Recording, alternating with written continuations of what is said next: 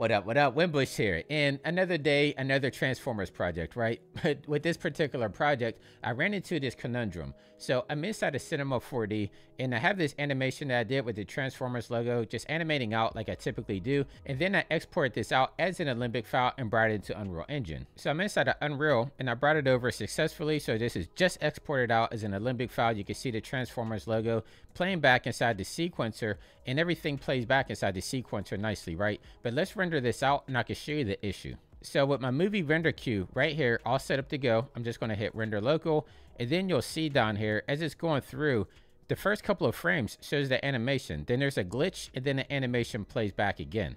And if we look at the project inside the media player, I'm just going to hit play, so you can see it played, and then it glitched, and then it played back again. And if I come back into my sequencer, we don't want the animation to start until about frame 49. We don't want it to have it playing at the beginning, and then also we don't want that glitch in there, which is what we're getting. So the thing that I discovered is if I come down here where I have my Alembic file, and before I proceed, if you want to know how to set up an Alembic file inside of Unreal Engine, because I'm not going to cover that here, make sure you go to my YouTube channel. Is this tutorial that you see over on my left hand side.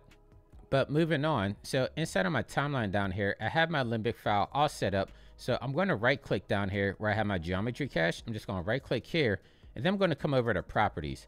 Now you might notice if I come down here to advanced, we have a pre-roll frame and we have a post-roll frame. So for pre-roll frame, we're starting about at frame 49. So I like to go a little bit more. So I'm just going to put maybe like 65 frames in here.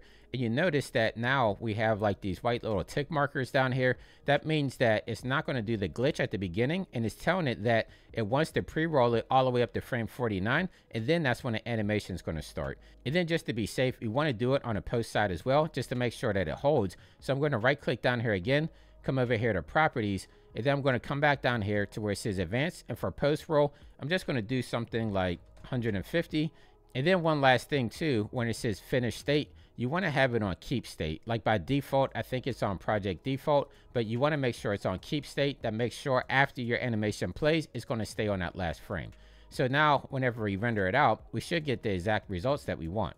So I have my render movie queue all set up. I'm just going to hit render again, and make sure you watch, because at frame 49 is when it's supposed to start. So I'm going to hit render, and we're watching this in real time. We don't see anything happening. Frame 49, now we have our animation starting, and then it's going to hold on that very last frame, which is exactly what we wanted. So hopefully this helps everybody out. This gave me a headache for about a day there, but I'm glad I figured it out, and I can share with everybody else out there. So until next time, stay fresh, keep creating, and I'll catch you in that next video. I see you soon. Take care.